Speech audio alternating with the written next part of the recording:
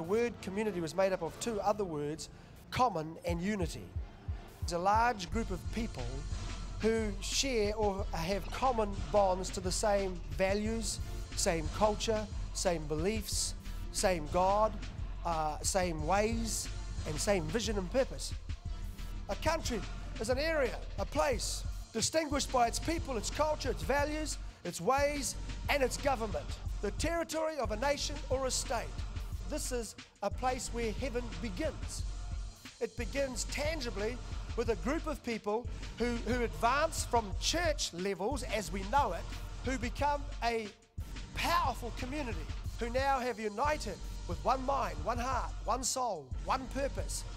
And because there is a heavenly country, they desire a better place, better living, better family values, but the actual purpose is a good one. It's a God one. It's a heaven one. It's not a destiny one, it's a heaven one. It makes people's lives better. It has to be the centerpiece of your life. What? The dream.